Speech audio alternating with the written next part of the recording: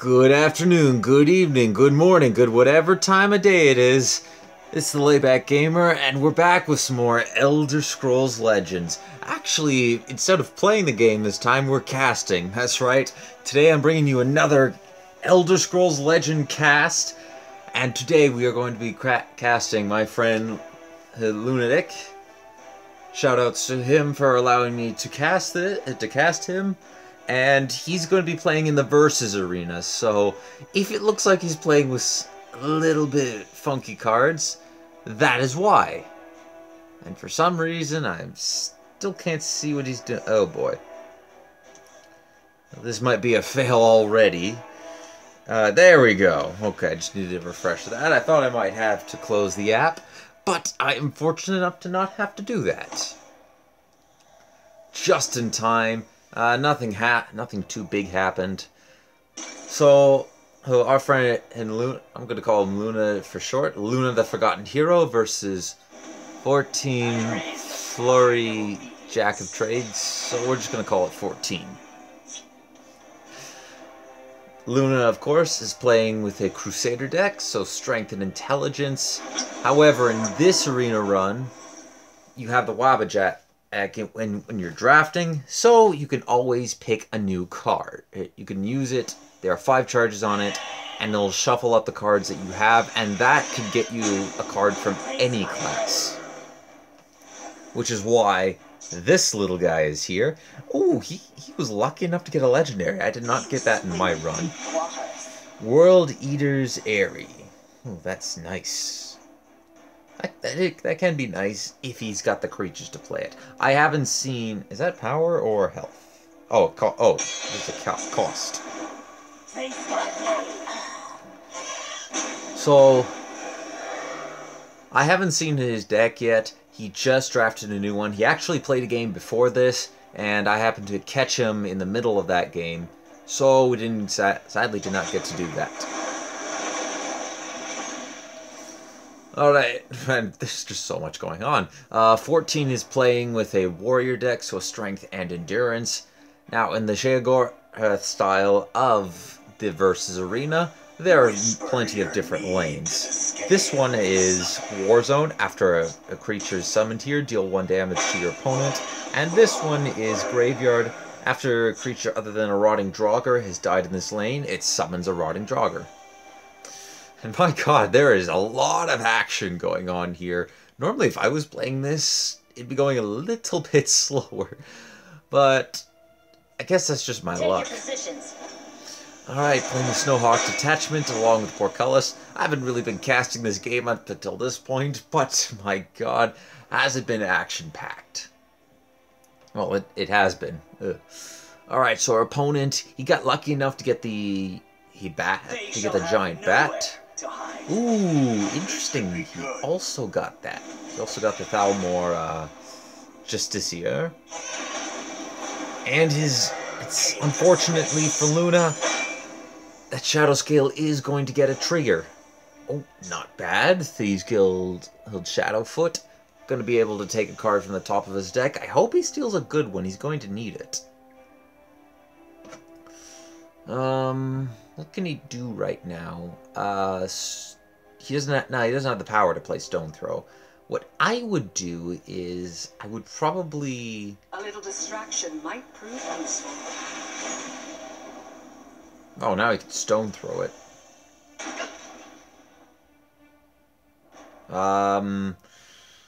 Luna, I think that was a bit of a misplay there. I would definitely have Stone Thrown on the Shadow Scale, and then so many verses, so little time. Oh. Okay. You're the master here. Not bad, Spine of the Elder Blood. What I was going to say was, what I would have done was I would have ran the Snowhawk Detachment into the Giant Bat to play the Ambusher, and that way you get both this guy and that Giant Bat killed. And obviously that becomes much better for your... That would have been a better play, in my opinion, because he would have had 2 less attacking creatures. Yes, he would have given the Shadow Scale a bit of a buff, but with the but I don't know, actually. now thinking of it, it might not have been the better play. I don't know. For the glory of the Orsomer. That's bad. That I know is bad. If they're smart, they'll walk away. Ooh, Arrest. That's a powerful card. He probably wants to use the Arrest against him. Just to get it gets rid of that, and wisely doing so, arresting our orc here. Oh god. Oh, I am still very tired. Gortwog. Smartly arresting him. Now, it's a little bit dangerous having cards. Wow. This dude drafted a Frost Giant too? If they're smart, they'll walk away. When a creature heals, you gain that much health. Dang. Come on, then. I'll even let you swing first. Damn. That's a pretty good card. You don't have any cards to play with World Eater's Airy. It's not looking good. I will admit, it's not looking good for him. I'm hoping Luna has another Arrest in his hand. The healing's good, and 14 is almost out of cards, which is another good thing for Luna, but those 3 cards in there could be 3 really big hitters. How much do you normally cost? Ooh, that's nasty. Unfortunately, that does not bring it back to his side. That was something I never knew. That's a good point. So whenever you arrest a creature, that's nasty though. Whenever you arrest a creature, it permanently stays on your side. I thought it might have been... Well, then again, it's very similar to Murak, where if you were to silence that guy, he wouldn't come back. They'll walk away. Interesting. Interesting. Heroic Rebirth. I'm not quite sure how he's going to get out of it. Out of this position. I definitely think he needs to chuck down that Fortress Warrior. Or... No. Fortress Warrior, and then the Barb Guar, and then play it on one of his creatures. He doesn't... Yeah, he didn't want to chuck down the Spine of the Elder Blood on the off chance he has another Shield Breaker in hand. Oh, I don't agree with this play. He gets wrecked by a second Shield Breaker. Yes, he's calling his opponent... Actually, also gets wrecked by a Silence. He's calling his opponent out, saying that he doesn't have either of those cards, either of those effects in his hand. But personally, I'd be looking out for it. He's already proven that he has them, and I think. Ooh, I wonder what he got there. That's not enough. That's not enough to get to the Fortress Warrior, and it will stand. Alright. Now, I was pretty happy to see him get out. Now I'll be really impressed if I see him pull this one off. What would I do? You want to get rid of that 6/6. That's for sure. I wouldn't have tossed away the 1/1. Unless he plans on using that Quicksilver Crossbow. And putting it on the... I would probably put it on the Fortress Warrior. Deal 1 damage and then trade Gortwog into the Mystic Dragon. That's what I'd personally do. I'm not coaching Luna here, so... interesting. He's going to give it a guard instead. Is he going to give it guard? No, he's going to give that guard.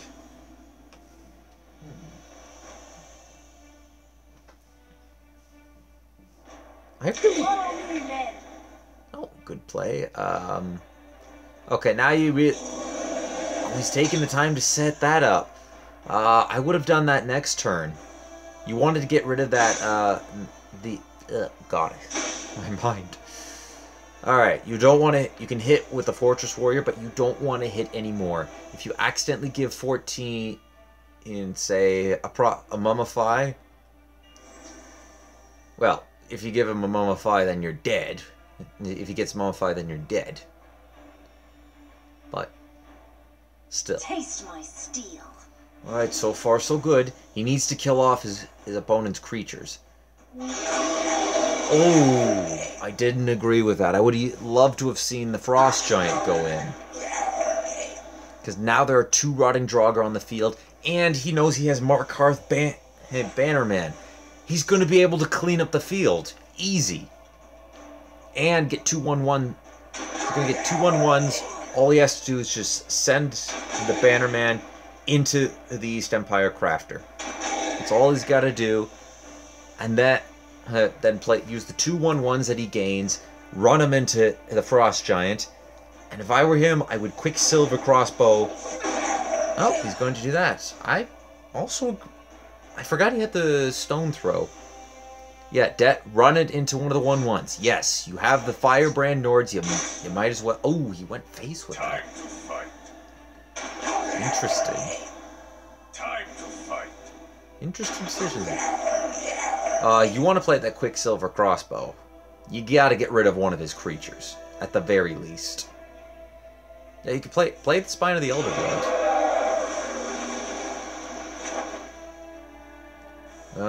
I don't agree with that play. You want to wait until you know how. Still don't agree with that. Although I don't believe there's a card in the game that'll give you 5 damage. No, there's not. Not one I can think of off the top of my head. That does it. He needs a prophecy right now, and he doesn't get it. Oh. Oh, I'm sorry, Luna. I'm so sorry. Unstoppable Rage. That could prove to be pretty nasty, especially if he's got any card with Drain. So Luna losing his first game. I'm going to assume it's a Heat. I do apologize if I am mistaken by that. So we are going to wait for Luna to get queued up into a new match, which I'm hoping he doesn't decide to suddenly go offline. Otherwise I'm going to have a 12-minute episode. Well, I would probably play a game. It would be an awkward show match / me play a game. And there we go. I don't want to have that happen. But regardless, Luna played a great game. I definitely would have loved to have seen the Quicksilver Crossbow be played. And instead of going face, pick off those Draugr. Especially with the deal 1 damage lane. Otherwise, if he did, that wouldn't have happened. I feel like if he managed to pick off all of them, which I'm sure he could have, might have ended with it. I don't know. That's all in the past. We're on to game 2, and Luna is playing against... Oh, nice Breton Conjurer. Alisco, the Centurion. Ooh, this guy must be pretty deep. Either must be really lucky or really good. Really good at the game. The Centurion title, for those of you who don't know, is I'll even let you swing first.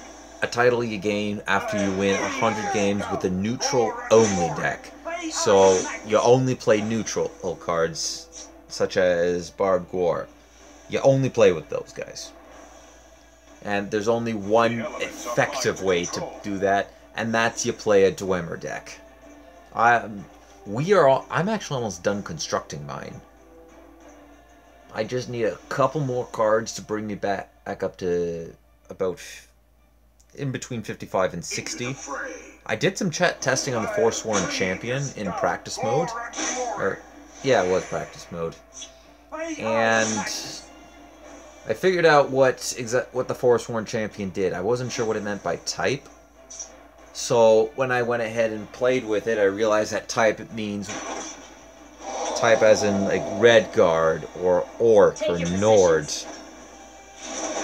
Those types. This one's a Breton. So if I were to play Forsworn Champion and play it and choose Iliac Sorcerer, any card with the name Breton would get the effect. Let's heat things up. Ooh, interesting play. Definitely a good one. Right blade. Heavily agree with. That was a great play. Priest of the Moons. Clear your mind and yours. Curious. Leave your scout. Smartly going after that. Quicksilver crossbow comes out. And I would probably use the Quicksilver crossbow to eliminate either the Candlehearth Brawler or the Orc. Actually, he could do the Ambusher and get them both. What am I talking about? I would like to see the Ambusher. Oh, he's going to play Stone Throw, which means no Ambusher here to play. Then he's going to put the defense up. Do I agree with this? Sort of. I mean, he's got a high enough of a health pool. If he was on 10 health, I would have that would have been a better play, because obviously when you're almost dead, you want to make sure your opponent doesn't get any more hits off. But he could take a couple of swings. The Elite is not actually that's an even better target to have. You got a 1 damage lethal right there. Follow me, men. Bye, Frost Atronach. And with that, Alice board is gone.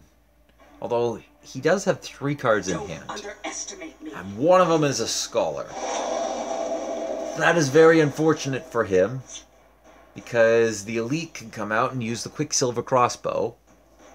Yes? You swim in deep waters. Good. Good job, Luna. And he probably wants to clean off the Conjurer, so he should use one of those Nord Firebrands as well as the 1/1 Grunt, which he is doing. Good job, Luna. I approve of that play, even though you don't need my approval to play.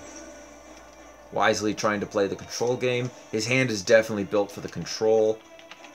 He even has the combo I hate the most, and that's Child of Hearsine and Unstoppable Rage.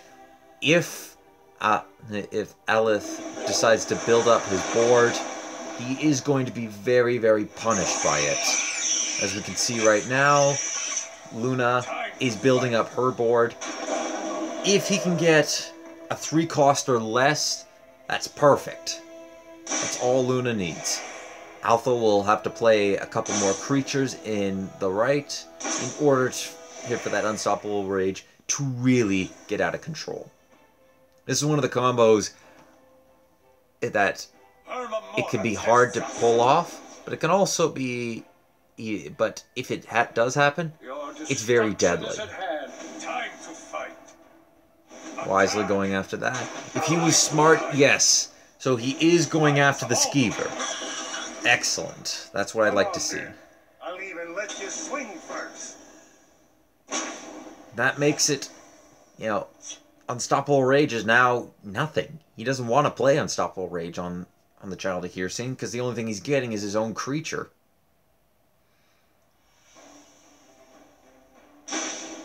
And it's not enough damage to for killing. Heroic Rebirth comes out. That's a card I haven't played with at all. I would love to have seen I would have loved to have seen Luna attack first. I'll be honest. But the 3 damage going to a 1/1, best case scenario. Actually, I'd say even better was if it went directly for Luna himself. Take back Skyrim. I hope you know what you're doing. Oh, the snipe! Heirloom Great Stored? Nicely done. Beautiful play. Alpha he knows what's up. He's scared of the Unstoppable Rage. He doesn't know exactly it's in his hand, but he's got a very strong feeling that it is. Oh no! Just as I was giving him props, he did that. The Unstoppable Rage is gonna... I would do it if I was Luna. It's worth it. 1 more attack in. And all he needs is just 1 more damage. And there it is with the storm cooking. Oh, Altho. I feel so bad for you, mate. You almost had it, buddy. You just made the mistake of playing the protector there. I feel so sorry for you, man. It was definitely a very good game. I'd say they were both pretty evenly matched. And all Altho had to do was find another charge and eliminate the child of here scene. Luna was dead. I'm gonna go get some food. Alright. Alright, you do that, buddy. Oops, I guess he went offline. Okay, well, that lasted a lot shorter time than I thought. So... And... Atomicity is decided to come out.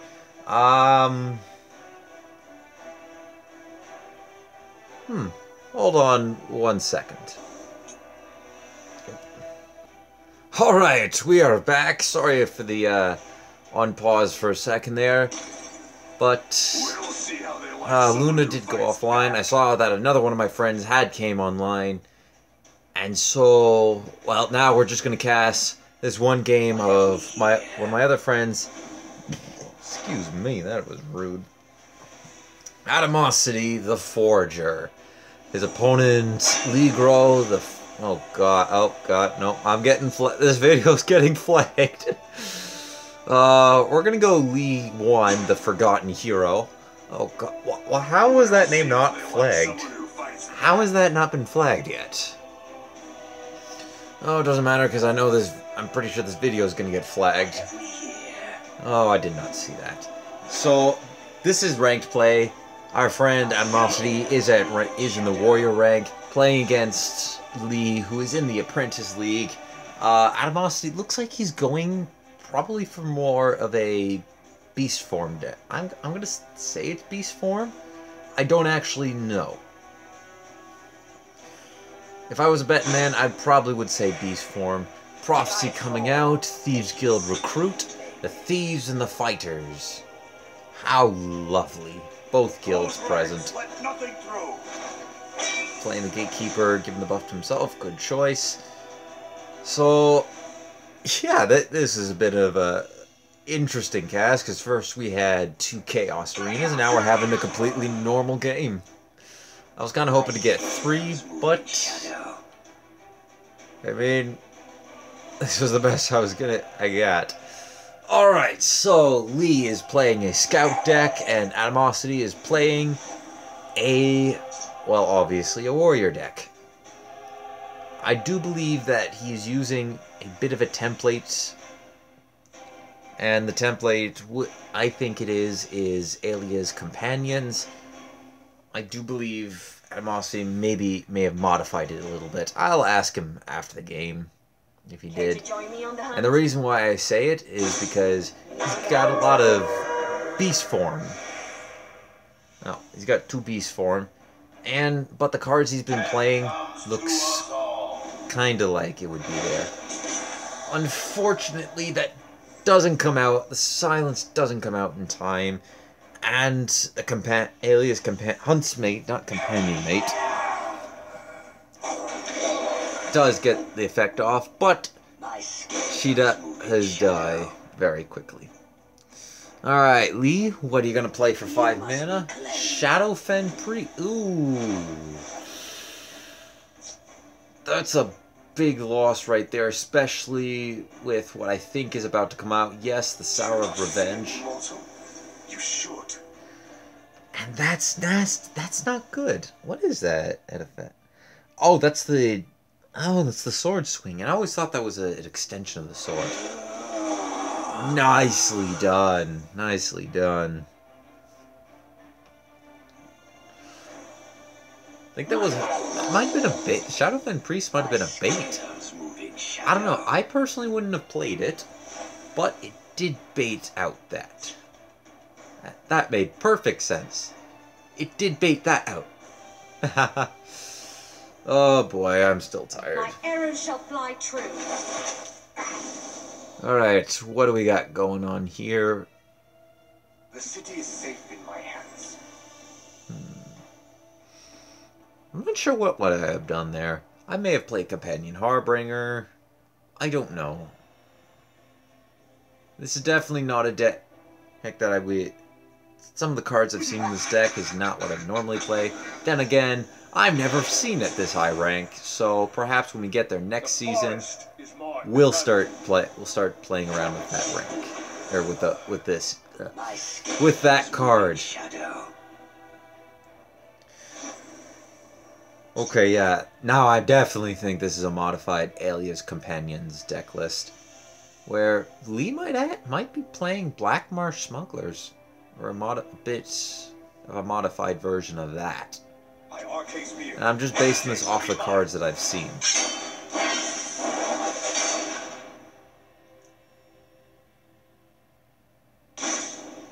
I could be completely wrong on both fronts, but it's looking an awful lot like that. If I see Alia come out for Atomicity, then I know that 100% guaranteed, or your money back, this is a modified Alias Companions.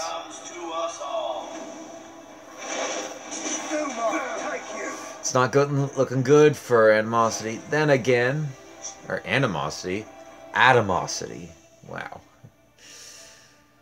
I'll take him all myself if I have to. The spirit of his glamour goes with us.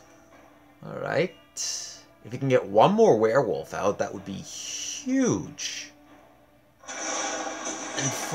Wow, all the silence. The silence and the denial in Lee's deck is real. He's doing an amazing job at keeping down all the creatures. And he's playing the control game. The Sour of Revenge comes out. Surely Lee has to be out of ways to remove Adam's creatures, and I'm just gonna start calling him Adam, because I'm getting tired of saying that name. There's another finish off. The forest is my clan. And he's gonna give himself a card too. That doesn't really matter. If he had another werewolf out on the field, that would have been pretty big. The Gatekeeper. There's just nothing Adam can do. His creatures are just being removed as he plays them. Not to mention, Lee is playing a very good control game. He's obviously being in rank 6, you're pretty much guaranteed to be pretty experienced. Adam doing the smart choice and say, okay, I give up in the Shadow Lane for now. He can take it. Although I think that was off the top, so he might actually be running out of cards. He might be running out of removal. And that could start resulting in some scary possibilities. What are the odds that... I think Lee probably has a few legendaries in that hand of his. I wouldn't be surprised if he had Odoving, saving that for a desperate turn if Adam decides... Your storm is no match. Oh, look at me! I just know. Look at that. Let it be known here first, I am part seer. I don't think that's gonna stay down. It would be nice if Whiterun Protector does get to go into his beast form, but I don't think that's going to happen based on what we've been seeing. I'll fight to my last breath. Oh no! Oh no! That is huge for Lee. Lee's not going to be able to do anything here. I'll fight to my last breath. Unfortunately, also 1 mana off of that. Now, the one thing that I kind of am disagreeing with Lee here is...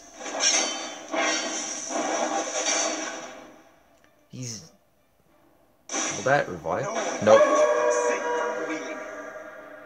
I thought that might have reversed the Whiterun Protector stats, you know, bringing it back up in the same way that if you were to give little girl -1/-1, she transforms into a 5/5. The forest. I figured maybe that would, the same thing would happen for that. Okay, now I know this is definitely it. He wants to save Alia's Huntress for when he can get a rune off. Unfortunately, I don't think he's going to be able to. But the one thing I was saying about Lee is I don't really agree with his position right now. He needs to start attacking. He's not going to win this game if he just plays friendly. He'll never win. And Lee does not want to play any of his hand, really. Otherwise, all that's going to happen is Odoving is going to come down and lay the smack on his board. What do you do here? I don't think there is anything you can do. There you go. That's what I wanted to see. Gravestone Ravenger. I would play that. Even though you kind of know you're playing into Odoving. Speaking of which, I think we're going to see him again. Your storm is no match for Hey, welcome back, my friend. Do not thank you. Alright, if Lee was smart, and he's going to save it again. Yeah. Sorry, Adam, you lost this one. You did do a good job. Played a great game. Unfortunately, Lee's deck was built solely for control, which is unfortunate. Blood running hot. Who is he going to shoot the 1 damage to? Wisely doing so. I don't think there's any way he can get rid of that. Nope. That would have been a nice prophecy to have. But this game is over. Alright, Grim Shields, brother. Sour revenge, but just not enough. Odoving. Nice seeing him again. Taking the game out. Good try, Adam. You did do your best. Unfortunately, your opponent was playing a really good control deck. He had all the right moves. And it sucks with a deck that playing the deck that Lee played would also suck for any decks that rely on huge minions, on buffing your creatures up. So my Smithmaster deck, for example, would absolutely suck against that. My cards would be removed left, right, and center. Easy.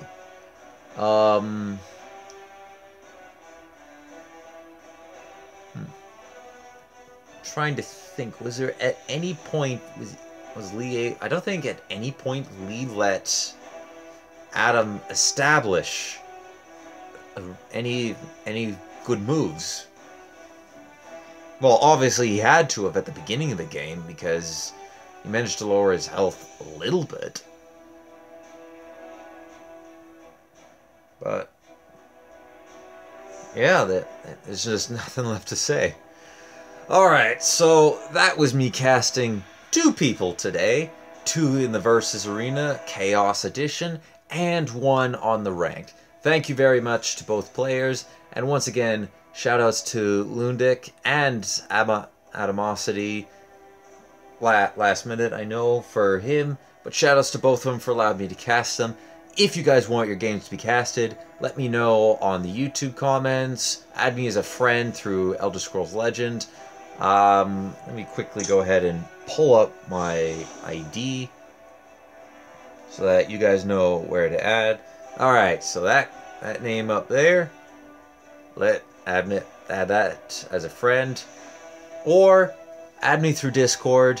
My new username will be in the description below. I haven't played any games since our crazy arena run. If you want to check that out, that will be also that's last week's video. I'm trying to see if I can post an annotation of it, but I'm not 100% sure if it's going to go up. So if I do manage to get an annotation of the first episode, it will be in the comments section below. Thank you everybody for watching. Leave a like if you enjoyed. subscribe if you really enjoyed. And if you think other people would enjoy this video or anything else that I do, share to everyone around. Until next time, guys, thank you for watching. Have a good day.